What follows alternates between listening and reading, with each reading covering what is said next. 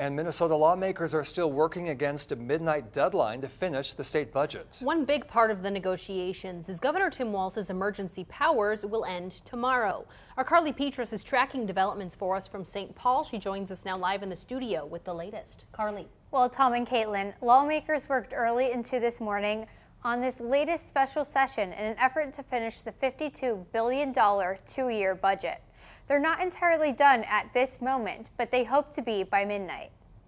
The budget is almost complete, and although the state legislature is split, the majority agreed to remove the governor's emergency powers for one reason or another. This emergency's over, we're past the pandemic, and I think everybody's cheering. DFLers are looking to pass a bill in case these powers need to be used again in the future.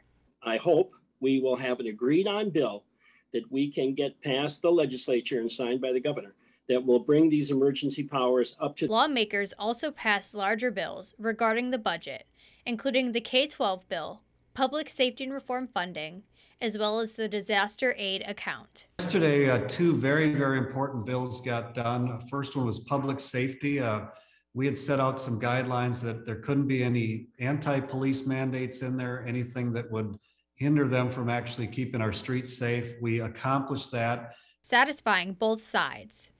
We finally have passed the establishment at Winona State University and Southeast Minnesota Technical College, the reestablishment of licensure and certification for high school vocational technical teachers, so we can reestablish those programs in our high schools, and we can tell students, now you have a choice. You can get a traditional diploma, plus, if you want it, you can get an employable skill set. As for a government shutdown, neither side sees that happening. It was their main goal throughout budget discussions to keep the state government from any kind of lockdown. Tom and Caitlin, back to you. Carly, thank you.